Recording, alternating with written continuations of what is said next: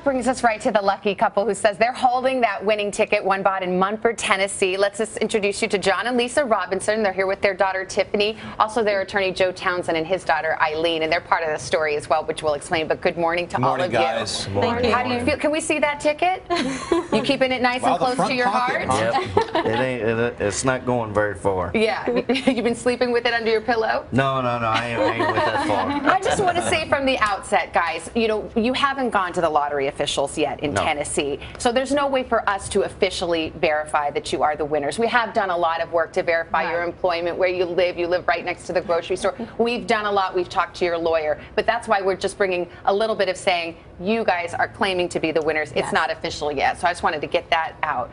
Why, though, did you decide not to go to the lottery officials yet and come to us first? Well, actually, it was his idea. Your lawyer's idea. You didn't want to. You were worried about going public right away. Right. And what was your thought, Joe? Well, I think the American public wants to hear from them, and even though they want to be private after this is over, they want to, you know, let the public know that they're the winners. Okay.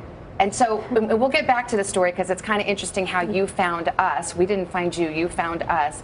But first, let's just talk about Wednesday night. Powerball fever. Okay. It's almost 7 o'clock. The deadline is in 2 hours. You decide to go to the grocery store. What happened? Actually, I was on my way home from work. Okay. And she had called me and she said, "Are you going to stop and get a couple lottery tickets?" I said, I really didn't feel like stopping that night. I said, yeah, I'll stop and get them. So when I stop and I buy my lottery tickets, I always buy 4 at a time because there's 4 members of my family. And I always do a quick pick, single ticket. Okay.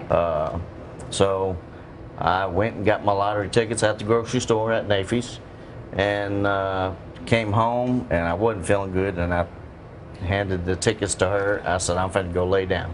And take us from there, Lisa. You're watching the Powerball and the numbers are coming out. You're holding your ticket. Walk us through that. No, actually, I wrote them down because I had other tickets, his other 3 to look at. So I was like, okay, I'm going to write them down. So I wrote the numbers down and I got to looking and I saw it and I was like, looked again.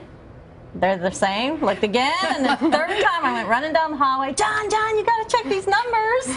And I startled him because he was asleep on the couch. And John, what did you think when you first woke up? Did you believe it? She said, check these numbers. And I said, okay. I looked at them and I said, yeah, they look like they're the numbers. So I checked them actually 4 times and I said, well, I'll believe it when the news comes on in the morning and they say, hey, there's a winner been in Munford.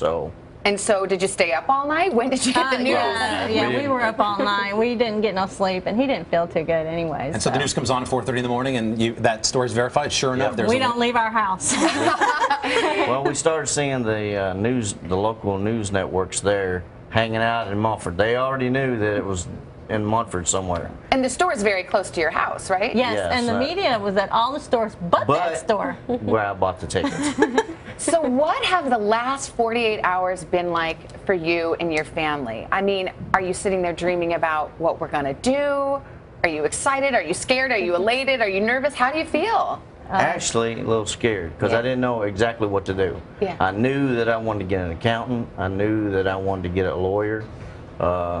And try to follow the procedures that that they tell you to follow. So my eyes can't go off your right hand there, John, because you're holding a ticket that could be worth north of $500 million in your front pocket. You're walking around New York City. I'm nervous for you. Good. You can help score this out of here. Now I'll be nervous because everybody knows that when you walk out of here, you lose your anonymity. When will you go to the lottery officials? We're leaving straight from here. Yeah. But Lisa, have you let yourself dream about what this means for you in your life? A couple of things. Sally Mae's paid off. Yeah, student loans. Bye-bye for you, Tiffany. But other than that, no, we haven't had time to really, No. I do hope to plan on working for a little while. Yeah, we saw you said you might be back to work on Monday. I'll be there Monday. You must love your job. I do. Actually, I do. Well, it's so funny. We heard one end of that conversation where you just called your office administrator and said, I'm not going to be in today. What did she say? she was like, "Did y'all win? Did y'all win, Lisa?" I was like, "Just please watch the Today Show, please." Well, she's watching right now. If you'd like to say anything. I hope she is. Well, your story is extraordinary, and I want to say that something else really remarkable happened, which was you were brought into touch with Joe, your lawyer, who then said, you know, it would make sense to call a national media outlet because then that way you'll have control over the story. That was your thinking, right, Joe? Yeah. So you called your daughter, Eileen, who happens to be a reporter in Memphis. And tell us now, Eileen, how you got in touch with us, because it's a story too. Well, I Googled, how do you call NBC?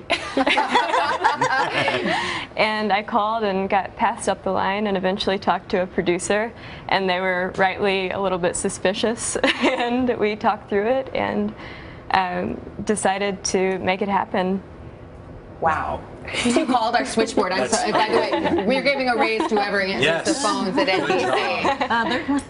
Who in your world knows right now? Just our immediate family. Just our immediate Besides family. everybody watching. Yeah, now everybody now knows. Just your immediate family knew up until a few minutes ago. Well, when we verified it that morning at 4:30, I tried to get her over to the house. I tried to tell her, hey, I need it was some Advil or something. I need you to bring them over to my, because she lives down the road from us. I said, I need you to bring them to the house. Well, she didn't bring them to the house. She got somebody else to bring them to the house.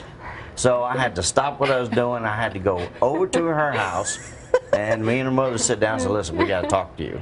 And Tiffany, what did you think when you heard this? I was excited and nervous at the same time. Did you Google how much are private jets? No, I didn't actually know anything really at that point. I went into work, so I worked all day. Yeah, it must be hard to be. I mean, Munford's not a huge town. Will you move?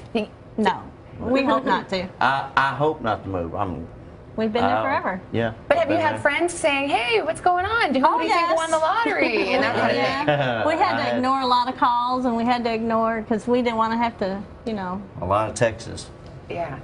It's an extraordinary story. Well, I have to tell you, I do have some family in Tennessee, so it's possible we're fourth or fifth cousins. We may need them to hide out in. Okay, good to know. Well, John and Lisa, congratulations to you, Joe and Eileen and Tiffany. And thank you for bringing us this story. Keep us posted, and best of luck to you. We'll try to get you out of here in the underground. Don't forget about us. Don't forget about us. Thanks for having us. Thank you so. Hello, Today fans. Thanks for checking out our YouTube channel. Subscribe by clicking that button down there, and click on any of the videos over here to watch the latest interviews, show highlights, and digital exclusives.